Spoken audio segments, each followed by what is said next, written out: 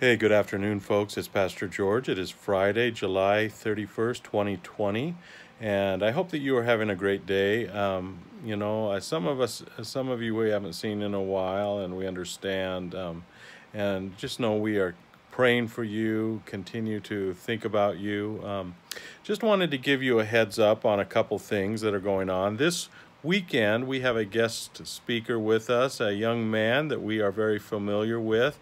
Daniel Quimby is going to be here, and they're going to be talking about a new ministry that he and Emily are stepping into this fall, and how we are, as a church, are partnering with them to see this happen. A church plant in Cedar Falls and Waterloo area. We are so excited to have them with us. So he will be sharing at 9 o'clock and 11 o'clock.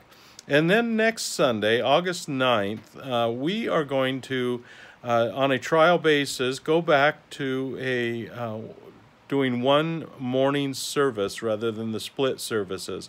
Just the attendance at both of these services has been low enough where we feel like it would be better to combine. We're going to do this on a trial basis, see if we can continue to social distance.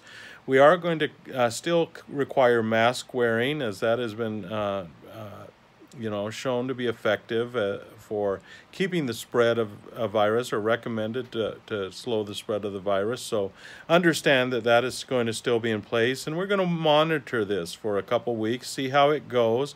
If we see that there's a need to return to two services, we will, but we are going to try for one service starting next Sunday, August 9th.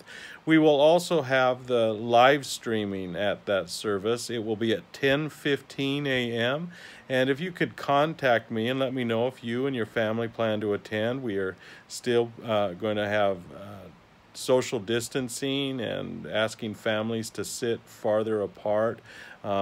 Just the basic service. So, but we want to have an idea of how many are going to come. But just a little heads up of what's going on. Just want you to know we're thinking of you, praying for you, and continuing to look to God to lead us and guide us through this situation. Blessings. We'll talk to you later.